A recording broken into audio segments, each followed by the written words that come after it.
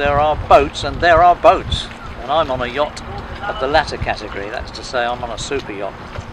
Not the kind of super yacht that Roman Abramovich floats around in, but a super yacht in every other sense of the word, in that she's beautifully designed, sails brilliantly, I'm told. She's a Swan 411 designed by Sparkman and Stevens. We're here in Cowes, thanks to her owner John Bailey, who's kindly going to take us off for a sail this afternoon to, well, the destination is yet to be disclosed, but I'm really looking forward to it.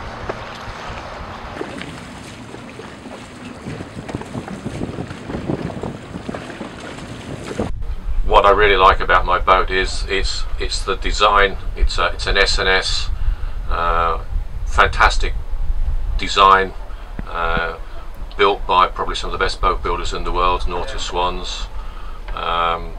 It's a modern day classic. You know, it's a plastic boat, but it's got masses of wood in it. Its sailing performance is absolutely outstanding. You never have any fear about going out in any conditions, although I don't go out in bad conditions, but you always feel absolutely safe and sound in this boat. Fantastic upwind performance. What more could you ask?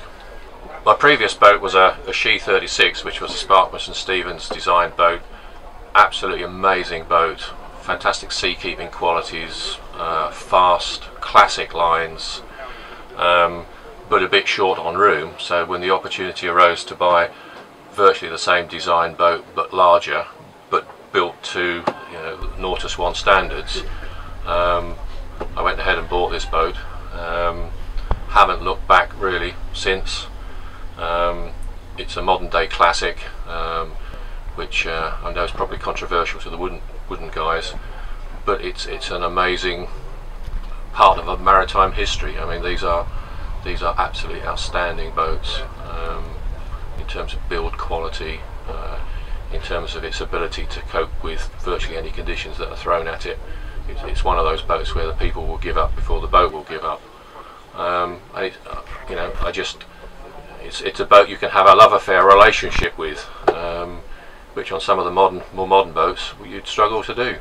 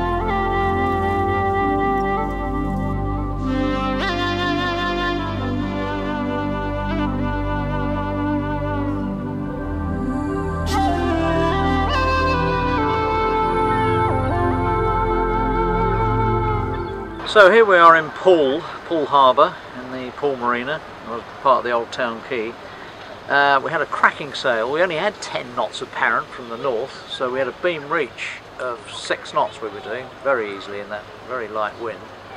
The wind back to the west, so we then were tacking out towards the Needles, but close haul she was still doing 5.5 knots. That's with main, staysail and genoa.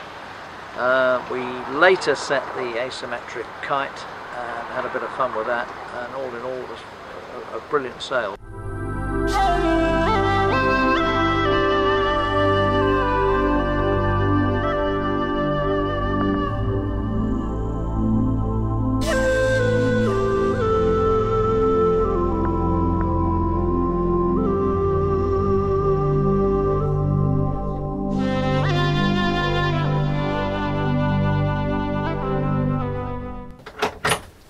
Yeah, that's impressive, John. I like the forward compartment because it's completely self-contained. You can shut yourself off in there, and as you've said, you've had crew come and they can just use that to their heart's content, and you can luxuriate in glory here.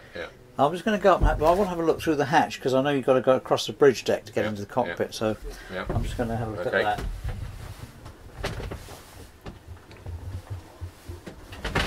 The main hatch on this boat is unusual in that it is disembodied from the cockpit.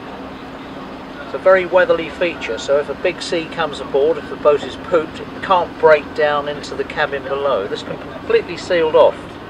The downside with that is that as you come out of here, crew change, you have your harness on, you've got to lock it into a fitting in there, because you've got to come across this bridge deck into the cockpit, so you are now quite exposed. A lot of Swans are cutter rigged, and so is this one, but she wasn't originally she was a masthead sloop.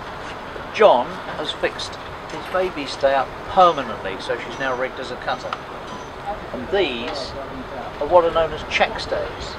When it's blowing hard, unclips them, brings them back aft, and they act as an extra stay on the rig. So John has had a new bow roller fitted, which holds this Rockner anchor, 25 kilogram anchor. That isn't the reason he had it fitted. He had it fitted because it's also part of this bowsprit fitting, which takes the asymmetric kite we flew yesterday. This is a Sparkman & Stevens Swan 411, and when owner John Bailey bought her 15 years ago, the surveyor told him she's a total wreck, but she's sound. And that is what you get with a class boat. She was worth restoring, and he did so. Paid 65 grand for the boat and spent another 155 on it. But he's got a boat the like of which is the Bentley of the seas.